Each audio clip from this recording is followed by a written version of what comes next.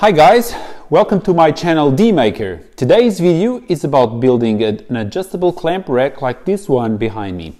The main reason for this being an adjustable rack is to be possible to adjust the clamp holders whenever I buy new clamps or whenever I change the existing ones. I'll jump in and explain you how it works.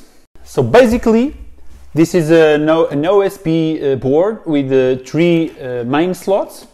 And behind the slots there is a T-track with some bolts inserted. Then the holders are these triangular shaped pieces of wood with the bolts that connect directly to the nuts, and this way it will make pressure against the board. And this way I can take the clamp, I can adjust this holder if I need to, and I can put back the clamp. There is also some individual holders which can hold up to 2 clamps, like these ones, or like C clamps for instance, or like these kinds of clamps.